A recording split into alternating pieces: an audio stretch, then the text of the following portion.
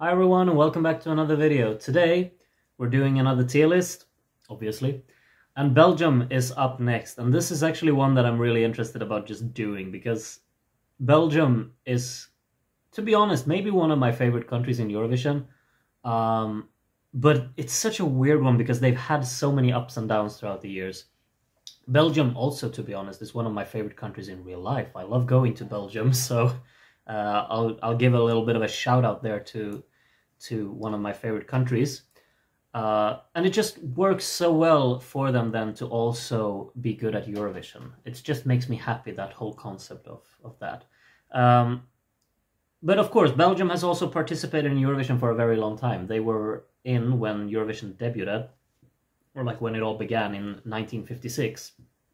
So, as with the Austria video, I've kind of narrowed it down. We're going to go from 1993 to 2022, the songs that they've sent throughout those years. And it's going to be a long one because there's a lot of songs, so I've stacked up on energy drink as usual, because I will need it. You'll have to excuse me drinking throughout the video, but my voice is going, and because I've talked so much lately when making these videos. We're just going to get right into it. We're going to rank Belgian songs today. And we're going to start with Miss Barbara Dex down here in 1993. This is not for me. It's a very slow ballad, very uninteresting, I think.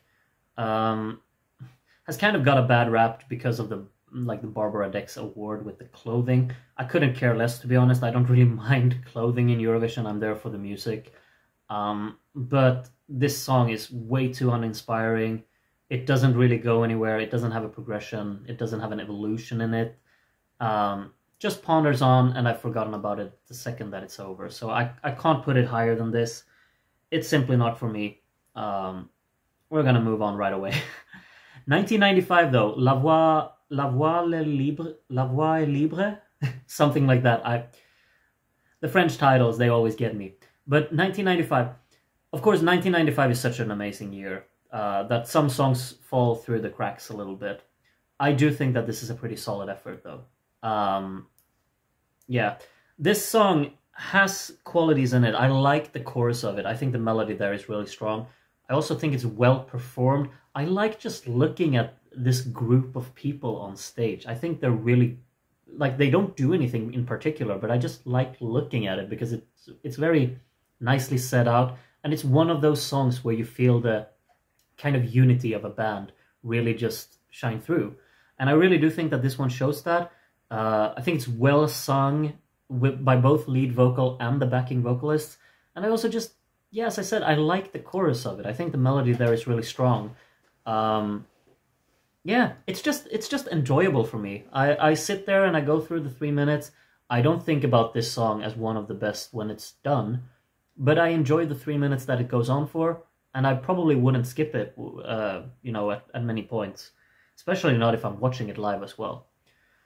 So I'll have to put it here. It's a solid effort from Belgium. In 1996, they went completely upbeat, and also were behind the song that Sweden were gonna steal 5 years later, pretty much. The melody, at least. But yeah, 1996, this is upbeat. It's catchy, it's fun.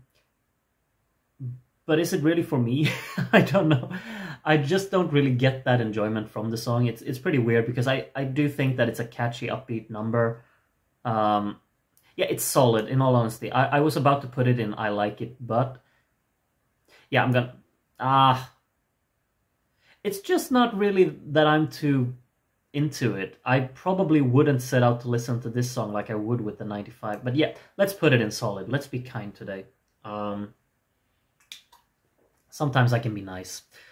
Yeah, it's a catchy song, it's fun, it's energetic, and it's very harmless. So, yeah, solid effort from Belgium here.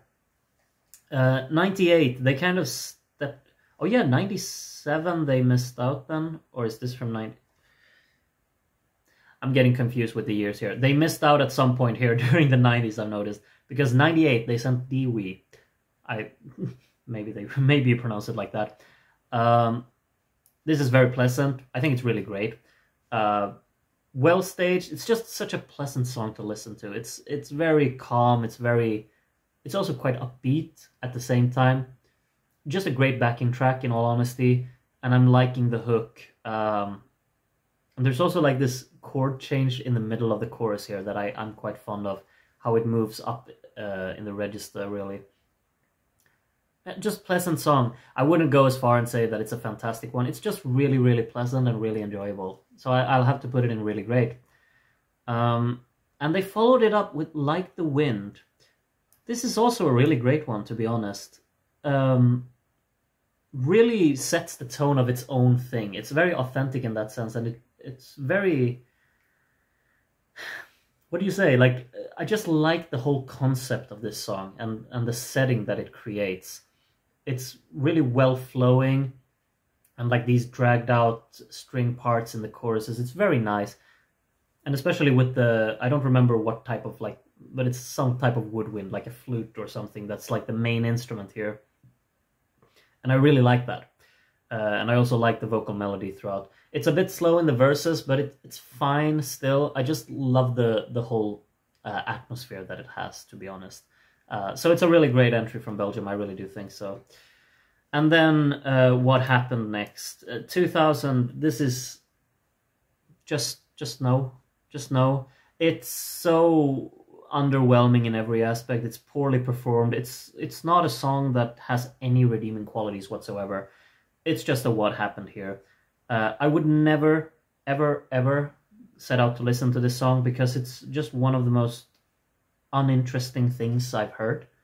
And it's also quite poorly performed, so I just can't get behind this one. No. What happened here? You were on such a good run, in all honesty.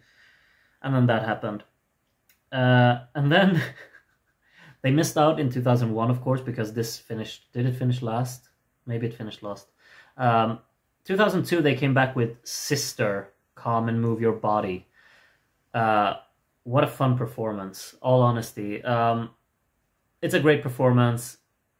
The song is... It's catchy, but it's also not really that exceptional in any area, to be honest. What's more out of the ordinary is just the performance, and I've forgotten his name, but he's kind of iconic because he just like backflips on stage. It's really cool, actually. And I'm liking the incorporation of the backing vocalist, but I think this is solid. The song isn't really quite there. I don't think it's that remarkable, and yeah. Just a solid effort from Belgium, but yeah, that's all it is to it. Oh my. Where do I begin? I'm gonna be pretty brief, but Sanomi, it's one of my favorite songs of all time in Eurovision, all honesty. The world building, that's where we're gonna start. I notice a pattern that usually when songs that I really, really love, the world building is what really sets them apart. Because this is like, what do you say, transcendental? Is that a word? It is a word, but I hope I use it correctly. It's one of these songs that just take you into this world that they're building here for 3 minutes. The made-up language, I guess, adds a layer to it, but I think what really just creates that atmosphere is the instrumental and the arrangement and the instrumentation, I guess, along with just how haunting the vocal harmonization is. And the melodies are so great. I just love the opening of this, like the melody that they have here. The main melody of the song is so memorable and so just hard-hitting because it's played on this, it's played in various instruments throughout the song, as well as used by the vocal. It just works so well. And I like also the stage layout, really incredible. But the song really just, as well, like, you just think, it has like this constant drum machine that isn't very interesting, but it just works in this setting. I really do think so. No complaints can be given anywhere to this song from my side. I think it's perfection. I really do. Oh, I feel so passionately about this one. I love it to bits. I really do. They follow that up with One Life. This is a really upbeat one and also has a very like characteristic tone to it. I think it sets itself apart. It's very upbeat, it's very enjoyable. I'm liking the club-like inspired hook of it. Do I think that it's really great though? No, I don't. I think it's solid. It's a solid effort. and I always enjoy it. When I sit there and I sit there for 3 minutes and I watch this, I enjoy it. But maybe I wouldn't really set it apart later. The only reason I would watch it again would be because if I watch like 2004 and I'm in a 2004 mood, this is by far one of the better songs, but it's just because the competition is kind of weak that year. Solid effort from Belgium, not something I would write home about, in all honesty.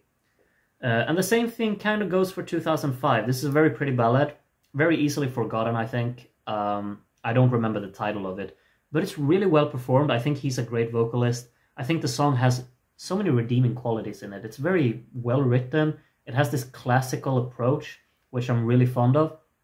But at the same time, I also realized that when it's over, it doesn't really leave that impression that it really wants to, because it tries to be very grand and effective towards the end. But still, when the song has ended, you can't really just latch onto it like you kind of want to, maybe. So it'll end up in solid here. But still, good effort. We're almost halfway there, I think. 2006, Jetador by Kate Ryan. Classic, really is. Well performed. I love the performance of it. It's very professionally put together. Song is catchy, but the song is also not super memorable, I think. It's a solid effort. I really don't think I can put it any higher than that, because I don't think the song has that much more to offer than the other songs in this category. So I'll just have to put it there, even though I love the performance. I really do. 2007. This is when Belgium started being, well, what Belgium was during this period. Love Power is a great What Happened Here. I have no idea who thought this was a good idea. It sounds awful. It's this really outdated and cheesy and disco sound that no one really actually likes. Combine that with this awful, awful falsetto voice that he's doing in the "Can You Feel the Love Power" segments of the song, where he drags out the notes. It sounds quite bad. Ou Julie, what happened there? I have no idea. This is just so off-putting in so many ways. It tries to be really charming and inviting in its weirdness, I guess, and it tries to be, very traditionally inspired. I get embarrassed on their behalf watching this and listening to this. I'm sorry.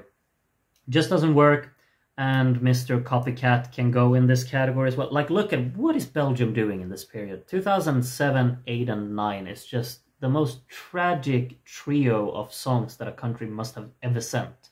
I really do think so. Copycat is despicable, tries to be really funny. There's this like fat cat in a suit, I think, behind him on the screens. I don't even know. Tries to be charming, tries to be funny, is neither. Hate it, really do. These 4 songs down here, it's just, Belgium, what are you doing? And then 2010 comes. Fantastic. Me and My Guitar, it's such a you can really feel the personality behind this song. Very well written. It's not like extraordinary in terms of its songwriting, like chord-wise or melody-wise, but it's just like a perfect singer-songwriter song, to be honest. It's personally written. It has a great sound to it. Like, the instrumentation is really solid. I'm loving the sound of the guitar, and it just really works with this mellow atmosphere that it creates. And the song also progresses really nicely throughout. And I think the chorus is very, what do you say, like not, maybe not hard-hitting, but the chorus is very memorable and palpable in its delivery. I really do think so. And I think it's a fantastic performance. It really is. It's so personal. I get dragged into it every time. I love watching it, and I love listening to the song as well. Has to be up here. And then With Love Baby comes on. I know this one divides opinions as well. A lot of people would probably put it down here next to Copycat and the others, but no, the creativity of this is way too great. I think this is really great. And I know that could be controversial, but it's just the enjoyment that I get from listening and especially watching this performance, I think, is just something else. you don't really get that many songs like this, and whenever you do get them, I still think like they're too charming not to just get dragged into into liking them. At least for me, I really do think this is something else, and I really like the whole chemistry on stage. I like the combination of vocal melodies all over the place. It's a bit messy, but it also feels like a structured mess. There's still cohesion in it, and there's still a purpose within it. So I think this is really great. I honestly do. Yeah. I think this has been voted as the most forgettable song of Eurovision history or something like that. Belgium 2012, not for me. I can't be harsh enough to put it in What Happened Here, because it's not a bad song. It's just so forgettable and so anonymous. It doesn't ever have an evolution. It doesn't really have much dynamic or instrumental variation or even a melody that you would remember. It's just one of those songs. It goes in through one ear and goes out the other the second that it's over. It's unfortunate because somewhere in behind here, maybe there's something. It's done with a purpose, of course it is, but it still just hasn't really been. It doesn't showcase. It doesn't come across at all. It's a shame. Not for me. And then Love Kills comes. This is really great. This has such a great hook. I really do think so. Also very well performed. I like the synchronized dancing behind him, and also like the lyrics scrolling on the screens behind him. And he's very solid vocally as well. And I think the main selling point is just how just great everything is written in this song. There's nothing out of the ordinary or extraordinary about the song. It's just a well-written pop song with a great hook. And you really can't falter anything about that. Yeah, just great. Really, really great. And then 2014 comes along with Mother. This one is so tough for me. I'm one of these people who think there's a pretty good song behind here. I think it's very emotionally loaded, and I think a lot of people think that it's very over the top, and that's completely fine. And when you see it live, it becomes overbearing a bit with the over-the-top aspect. Back in 2014, I actually really enjoyed watching the performance as well, but the more times you've seen it like later on, the more I just kind of get turned off by it. And I'll have to put it here, because I do like the song that is here behind somewhere. It's very emotionally loaded. It's kind of well written as well, I do think so. But it just kind of becomes too much when you see it live.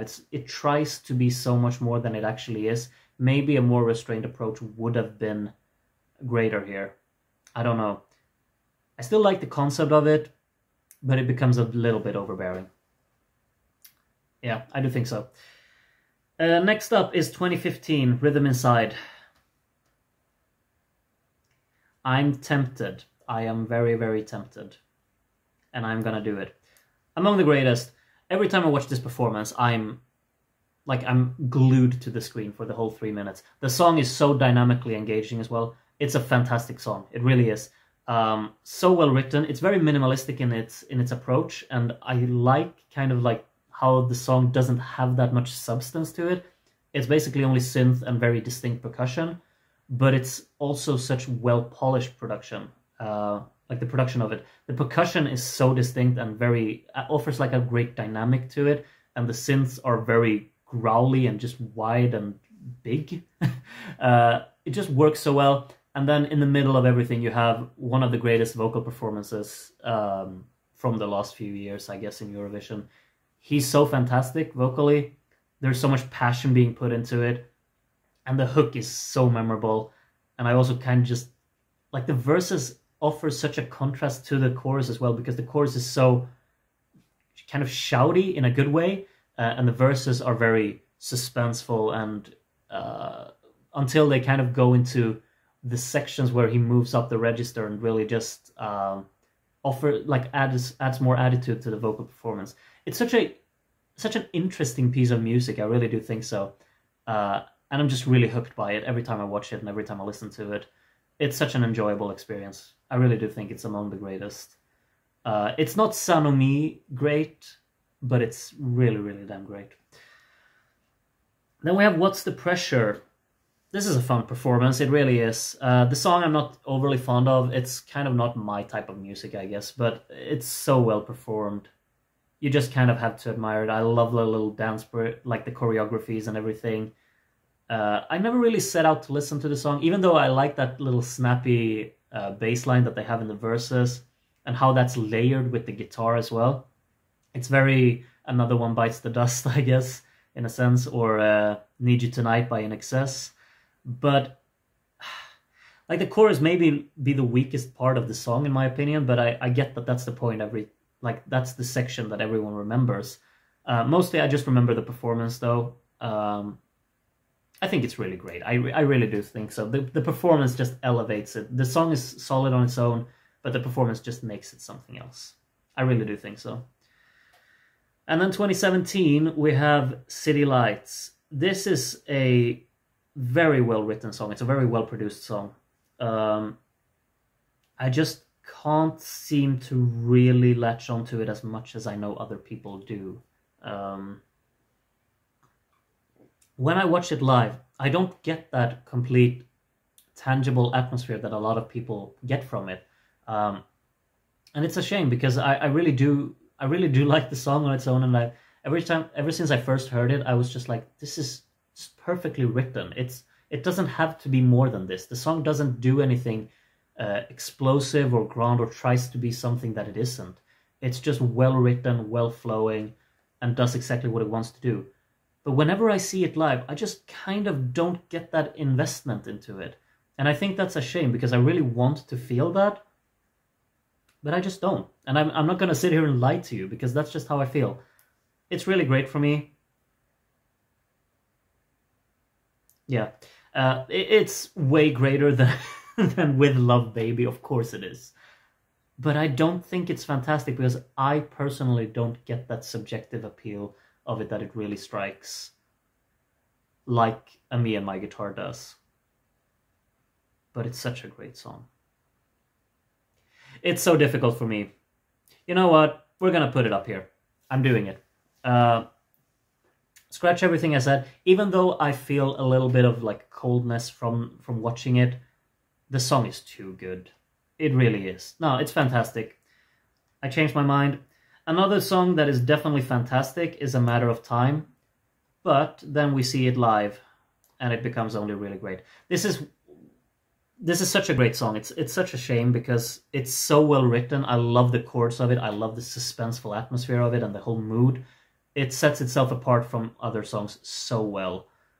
And then the performance is so flat. It feels very cold. It's quite poor choice of camera angles, quite a poor choice of lighting as well. Should have definitely incorporated more of the lighting that they had from the music video. It felt more mysterious, more suspenseful. And also the vocal delivery live doesn't really match the ambitions of the song.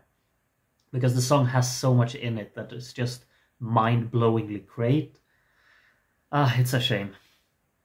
I love this song to bits, I really do. I can listen to it anytime and just be completely in love with it, but I can't watch the performance without getting a little bit frustrated. It's a shame. Then, I don't really remember what this song was called, but it's from 2019. A pretty decent song, in all honesty. I like the verses of it a lot. I think the synth work and the instrumental approach in the verses is very strong. The chorus, I don't really like that much. I think it's a pretty weak chorus. It tries to be a bit, what do you say, maybe a little bit emotionally loaded and also a bit dramatic, but it kind of falls flat because it's not very driving or hard-hitting, I think. And then the performance comes and just kind of kills it. It's quite poorly sung and poorly performed live, and I'll have to put it in I like it, but because there's a lot of just aspects that kind of drag it down a little bit for me. I think the verses are the strong points of the song, but it loses it a little bit. I really do think so. Then we have Release Me, the first Hooverphonic song. I like the classical approach that this one took. It's a bit it's like slow moving forward, but I still like the whole string arrangement and I like how it progresses towards the end of the song. It's a very nice progression.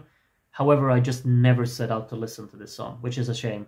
I'll have to put it in solid because I don't think it's as great as the songs I've put above it. But it's a solid effort. It's well done. Everything about it is well done. It just doesn't leave that impression of me wanting to listen to it over and over again. I guess that's not the intent, but I still kind of need something to latch onto that makes me want to hear it again. And I can't really find that in this song, which is a bit of a shame, because I think it's very well written. I think the song that they came back with the year after is equally well written, but it has more of that memorable quality to it. I really do think so. And I'm liking the playfulness of dynamics in this song way more than in the previous one, because the previous one doesn't really have that.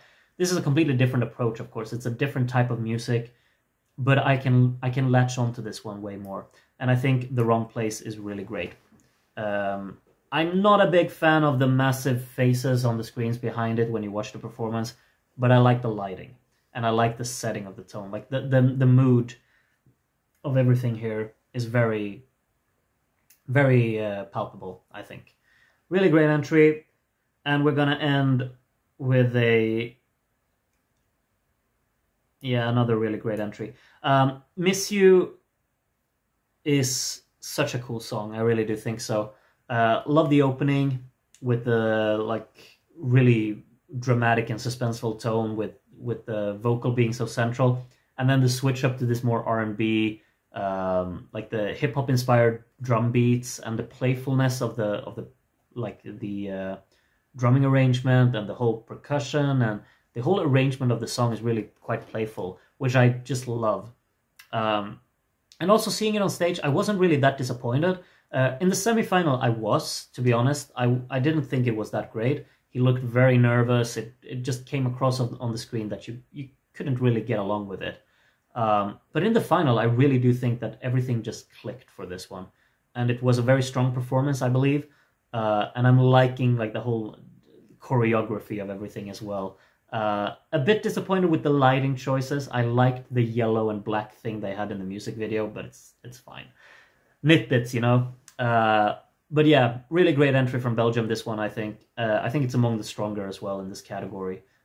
Just because of the fact that it was better performed in the final. Because I think the song is among the fantastic tier. I really do think so. It's one of the songs that I definitely listen to a lot of the times.